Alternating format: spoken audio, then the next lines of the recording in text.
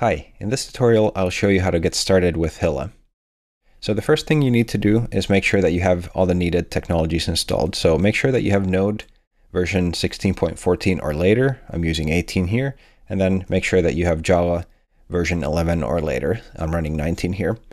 Once you have those two, you can use npx to run the Hilla CLI. So I'm going to run npx at Hilla CLI. We're going to run init to initialize a new project. If we add a React flag like this, we will get a React-based front end. If we omit it, we get a lit-based front end. So I'm going to add React here, and then we're going to give our project a name, Hilla World. And this will take just a moment to run. And what we'll have once we run this is a new folder containing our project. So we'll cd into the Hilla World project. We're going to open this in our IDE. You can use any IDE you like. I'm going to use VS Code here, but you could use IntelliJ, Eclipse, NetBeans, whatever you prefer to use.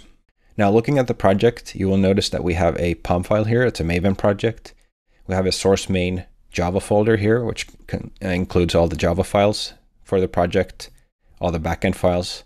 And then we have this front end folder, which includes the entire front end of the application. We can run this application in two different ways. We could run the Spring Boot application through our IDE, or then we can open up a terminal and run the Maven wrapper to start the application.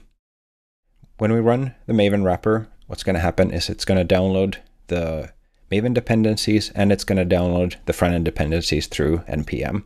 So the first time you do this, it will take just a moment. And once it's done, you will see that you have the application up and running like this.